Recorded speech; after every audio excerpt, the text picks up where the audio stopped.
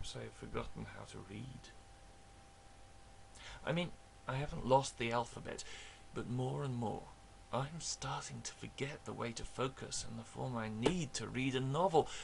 More and more I find my mental structures seem to fall apart before the end, before I even start, with only wrecks remaining in my mind that sink or blow away in gales or burn.